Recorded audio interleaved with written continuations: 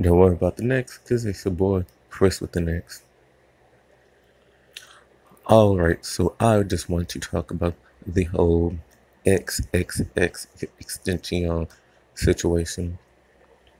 Alright, so for those of you who do not know, he was off SoundCloud and he had a big following. He lost his life a couple of weeks ago due to him being shot at by a motorcycle.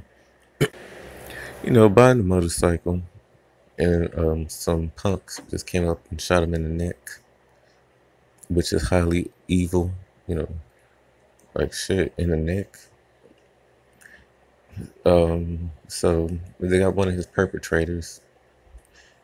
One of his perpetrators already are in jail, but they're not releasing the other two people's names because the people that thought, um, the people that thought who killed him didn't kill him. Now that soldier kid, um, they posted his stuff all around, only to find out that he didn't he didn't do it. And until now, of course, you got record labels trying to get at this person. Of course, you have they make it basically y'all made this person famous who nobody knew about, and just said, "Yeah, I killed him," and now you made him famous. But that one of the people who actually did it is in jail, and they're looking for the other two people, but they're not saying names because they already know social media is going to, put them on blast. Because before, when you would do that, they would post your picture and your profile and all that. But now they have to go hand in hand with social media, so they can't really say who they're looking for because everybody want to play, detective online.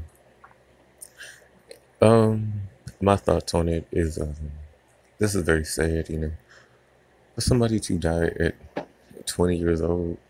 Like, come on now, that's very, it's like people running to the grave.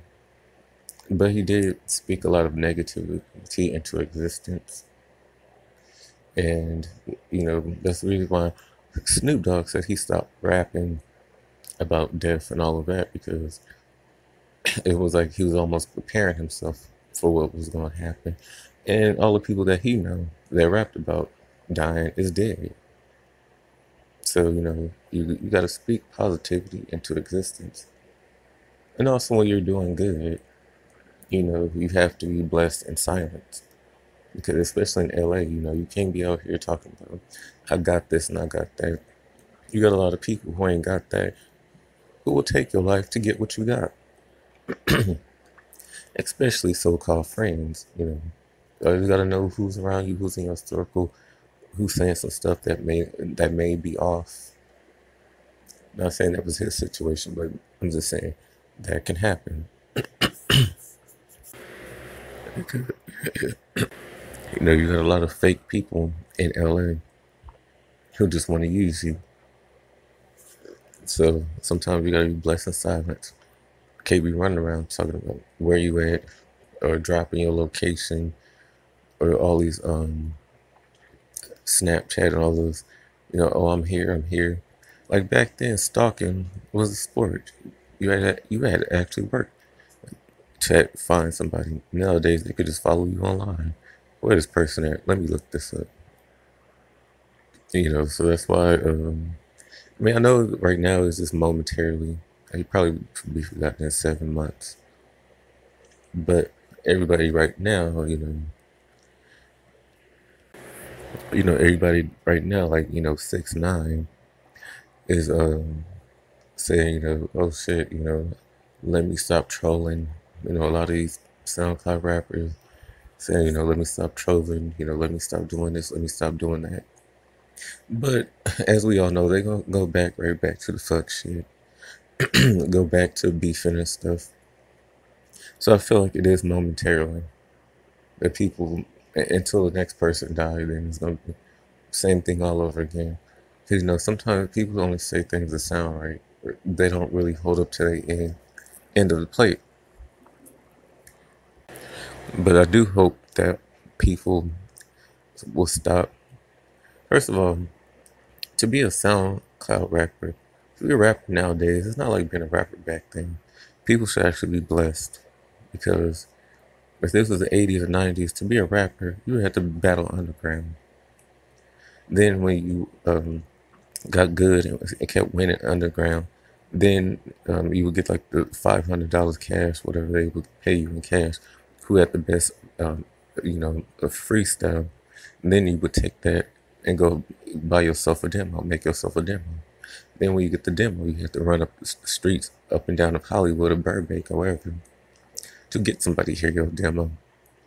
Then after they hear your demo, then you have to rap in front of 20 people just to see if you of 20 people of I don't know, Jive Records or anybody who wants to sign you, just to see if you are a valuable product, just to see if they want to put money into you. Sometimes that process took a long time. Nowadays you could just upload stuff online and get you a big following. So I'm not understanding all the stupid beef. Some of these people who are quote unquote rappers, like a little Pump, a little Tay, they would not be able to handle themselves in those same situations that I just said to freestyle. So I just think the beef is stupid. I understand people not gonna like each other, but nowadays people should be blessed because all the hard work that you may have to put in back in the day is taken out. I do know you have to work for it to even online, but it's not like the 90s or the 80s. Anyways, comments, questions, concerns in the comment section below. Till then, this has been your boy Chris with the next. Peace.